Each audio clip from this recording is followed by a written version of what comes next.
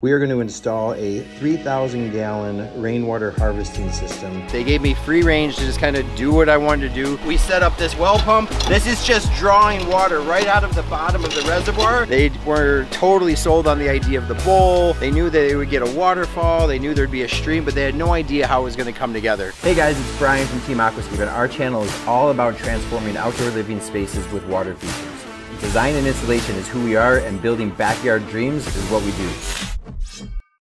All right, guys, this is going to be an unbelievable transformation. We've got all kinds of fantastic things happening in this video. First, we've got a challenge in the backyard. The problem we have back here is with a lot of new construction in this subdivision, groundwater has no place to go. So this particular customer's backyard floods all the time. Some pumps are all dumped into the back corner, and if they get a big rain, it's just a big muddy mess. Now you can see that they've tried to mitigate some of that by putting in some dry stream beds, and everything's worked for a little bit, but then failed over time.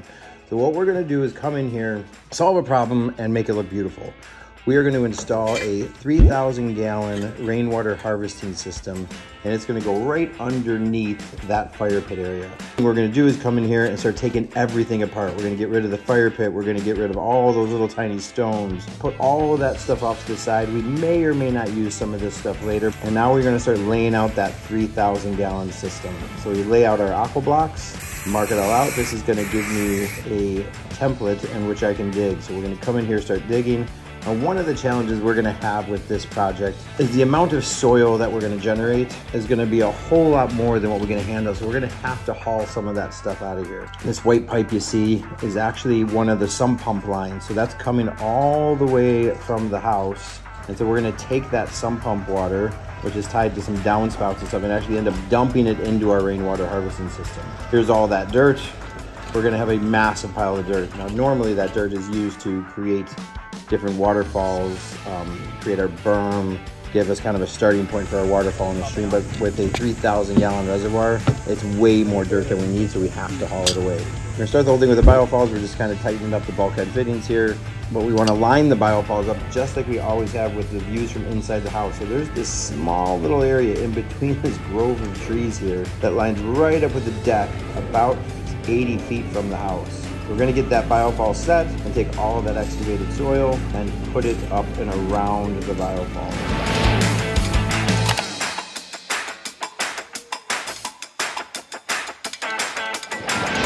While I'm digging, guys, of course, are keeping busy by putting together aqua blocks. That's going to be about 100 aqua blocks.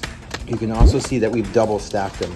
Kind of neat about these aqua blocks is if we don't have the footprint to go left or the footprint to go right, we can go down with them, and we can actually stack these things up to 4 high and still structurally be able to put whatever we want to on top. In fact, this one we're putting a patio right back over the top of them, and there they are stacked on top of each other. So we're going to stack these 2 high just because we didn't have the real estate to go as wide as we wanted to with them. Sanding off the bottom, getting everything prepped up. We get our fabric in, we get our liner in, the liner, and then another layer of fabric over the top of that. We're going to pull out some of those wrinkles in there, and then we'll start getting the aqua blocks in. We pull back all the liner, backfill with sand. The main reason we like to backfill with the sand is to reduce the hydrostatic pressure. So if a lot of groundwater were to come in and not get on top of the aqua blocks like we want it to, in the event of a 100-year flood or something, instead of pushing or heaving our tank up out of the ground, the water will take the path of least resistance and push up through that sand vein, eventually just percolating back into the ground. So we always backfill with sand around these larger tanks. Helps really lock all those aqua blocks together. And now we're going to start unfolding this whole thing, and we're going to start kind of laying out our patio. So I want to get a circle patio over the top of this that can accept a fire pit. And so you can see that arched line there. That's going to be the outside edge of our patio. So when I'm placing my boulders to create my stream, I'll keep those boulders just outside of that white line. When we come in here, we're going to excavate out the rest of our stream, take some of that soil, kind of spread it around, and then just continue to haul off whatever we don't need. Well, this is a special project for us because we're using a stone that we don't really get to use too often. It's called Pennsylvania fieldstone, and it works perfect when doing streams that have very, very low grade changes. It's not a stone that stacks on top of each other very well and looks natural when you do, but when you're just going one or two high, it can look really fantastic. The reason I like this stone so much is because almost all of it is tapered towards one end. So it can be really high on one side and then tapered down really low to another side, making it really easy to do some cool things with waterfalls. You can see we come in here now, and as we place the stones, the only thing I'm thinking about is how do I want that water to twist and turn. And so we're just kind of trying to replicate the way we see things twist and turn in nature. If there's a big scoured out edge, usually it's deeper on one side. If it twists one way, then the stream on the other side should be twisted a different way. Things are coming together.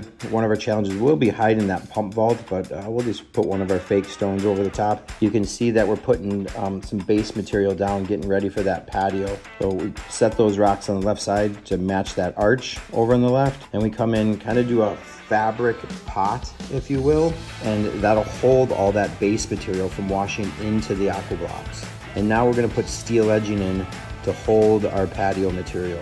We got a nice perfect circle and then a little organic on the stream side of everything.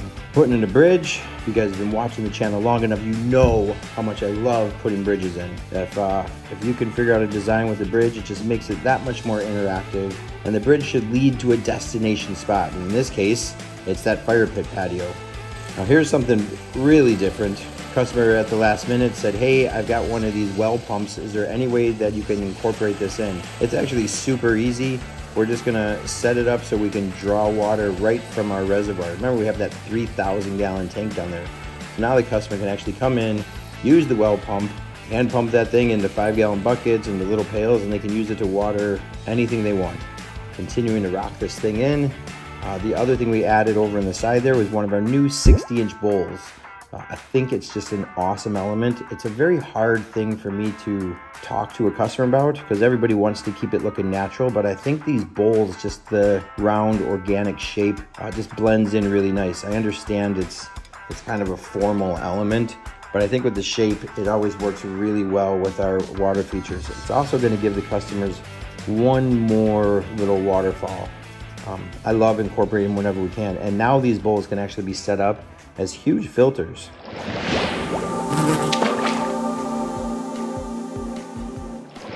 All right, guys, are you ready to see this final project? This one was so much fun. Not only were the homeowners fantastic to work for, probably the most laid-back homeowners ever, it was just a fun, creative project. They gave me free range to just kind of do what I wanted to do. They were totally sold on the idea of the bowl. They knew that they would get a waterfall. They knew there'd be a stream, but they had no idea how it was gonna come together. So let's show you exactly what they got to see the second they walked into their backyard this morning.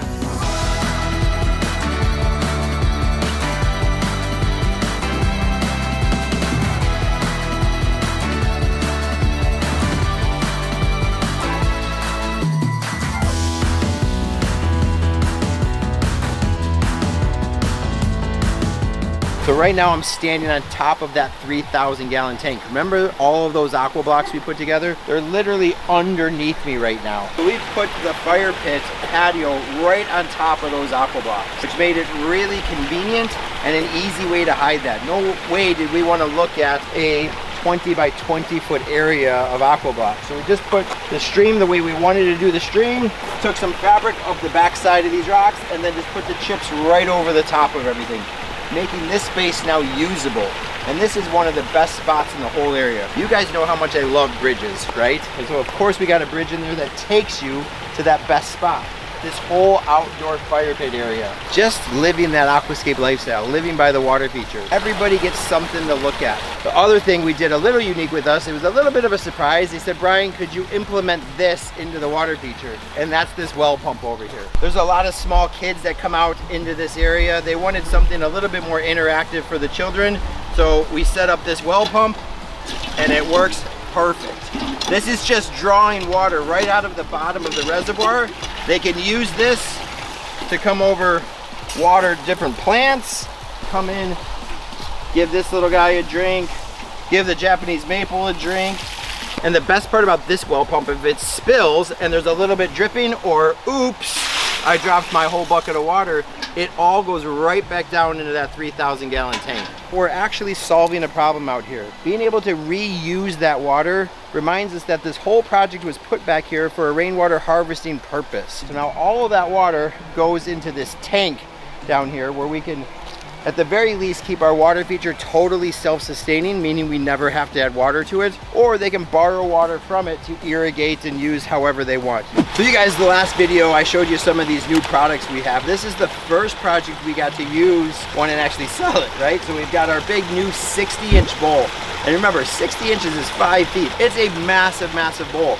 But when put into an application like this, where we get these big giant pieces of Pennsylvania fieldstone, it scales it down. It feels like it's just nestled back in there. The other reason the family really loves it is it's literally a bathtub for small children. Like, they can get in and out of that thing, they can play in it, jump around. Later, they're gonna actually, like next spring, they'll come in and plant it all up, make it a project for some of the younger kids. But it's a fun little element, gives us another waterfall, and aesthetically just fits in here. I love when we can take these contemporary items and just intermix them into what would be a normal natural looking stream. And speaking of natural looking, this is my favorite angle right here.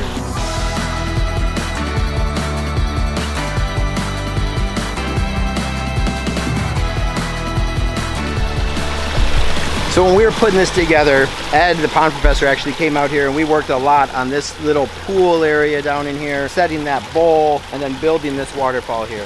If I were looking at a waterfall in nature, this is what I see. Not an even flow of water coming over a rock. It's fast in one area, kind of trickles off of a face in another area, water splashing on top of boulders here and there. I love working with this rock. This Pennsylvania fieldstone is such a cool rock to work with. It's got so many different characters with the thickness and the thinness and the moss and the shapes. It's just fun and exciting to work with. And I think we did a killer job twisting and turning that water around and making it visible from not only the fire pit area, but from areas on the hammocks, and then, like always, visible from inside the home. So this is that waterfall that's visible all the way from the house. We always want to grab people's attention from inside the house and then pull them this way. So everybody that goes into their kitchen is going to see this waterfall, get pulled out of the house, come past a hammock, and then discover that there's a whole lot more than just this waterfall. I love this waterfall, and it's a lot because of the size of this boulder. It's the moss that's covered over this. It's the way Jack integrated a log up there to get water to roll over a log before it did that big drop. There's just so many cool elements of this relatively simple little pool here. That water then twists hard, comes this way, and then does another drop before it goes into the stream. Like every project, there's so many parts that I love more than the next. This one's got so many great elements. I love this waterfall, I love that waterfall, I love the bridge, I love the stream, I love that we solved the problem. You guys, tell me your favorite part. What you love most about this project. Can't wait to hear from you. Put it in the comments down below. Like, comment, subscribe, and we'll see you in a couple weeks. Bye.